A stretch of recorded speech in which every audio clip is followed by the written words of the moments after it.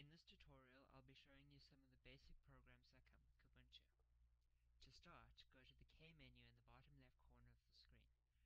From this menu, you can access your applications and documents, just like the Start menu in Windows, the dash in Unity, or the menus in GNOME. It's arranged into 5 categories. Favorites is the default category. It contains links to anything you wish. When you install Kubuntu, it contains some of the most popular pre-installed applications.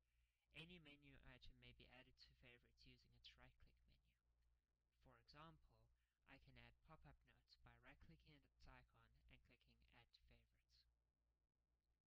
The second category is Applications. It contains an orderly tree of the applications installed on your computer. Kubuntu already comes fully equipped for the needs of most computer users, with a web browser called Reconc, an Office suite called LibreOffice, which is based on the OpenOffice.org project Bright Sun, a music library called Amarok, a video player, and of course a file manager. Next is the computer category, which contains important items for managing your computer, including a link to the system settings, software management tool, and several other commonly used locations on your computer. After this is the recently used category. Over time it will fill with files and applications.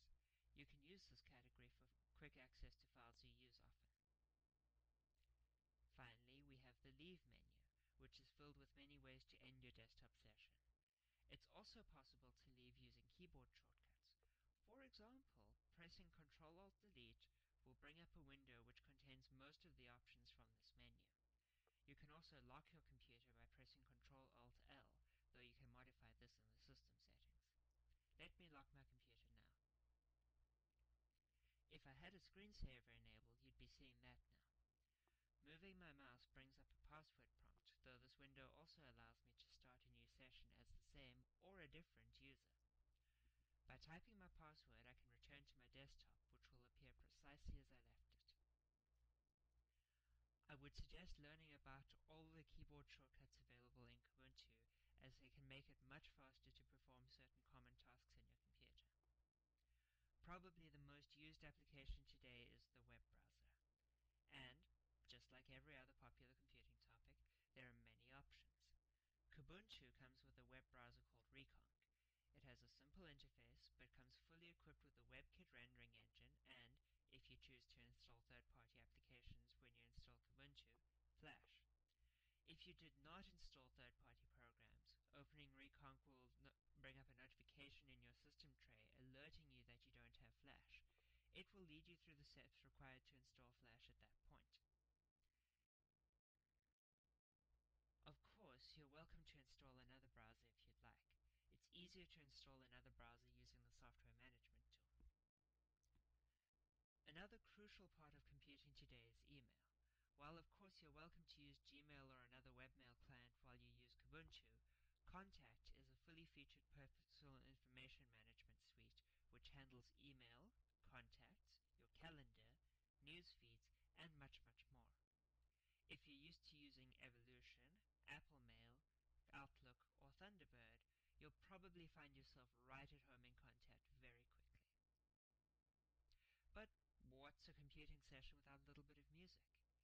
To this end, Kubuntu comes with a program that I feel beats the competition on any platform, Amarok. Opening Amarok for the first time, we're going to be greeted with a pop-up telling us that the extra features are available.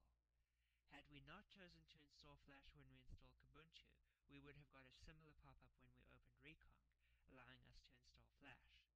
It's very simple to install these extra features. We just click the downloading globe, press Install selected, type our passwords, and the installation will occur for us.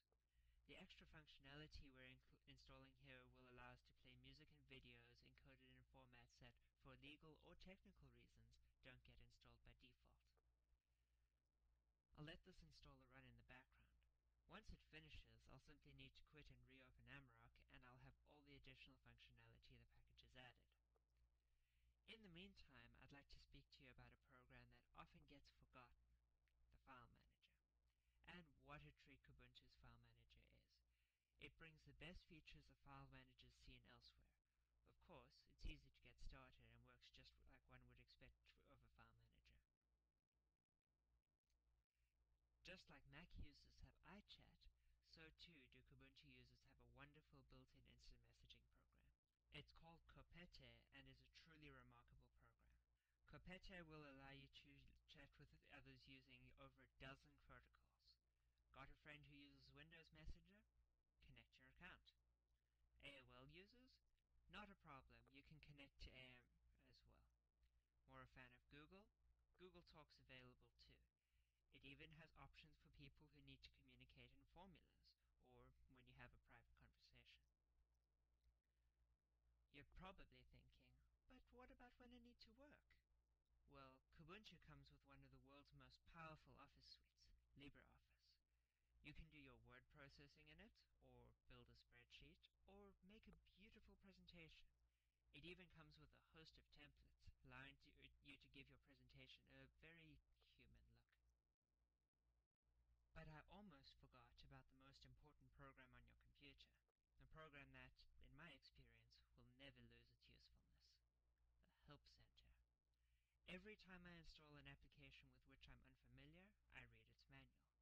In it, I find all sorts of awesome features that I would never have otherwise discovered. I would highly recommend becoming familiar with the KDE Help Center, as it's often a much quicker way to answer your questions than finding someone else to ask. Although, if you do need to ask someone, one of the best places to go is the #Kubuntu channel on the Ubuntu IRC server. You can connect to it through Quasol. Following the Quasol first run wizard in Kubuntu will set you up to join the #Kubuntu channel, which, in turn, will let you ask questions of members in the Kubuntu community. And who knows, you might be able to answer some questions that somebody else asks. I hope this has been an informative tutorial. My next tutorial will discuss installing applications.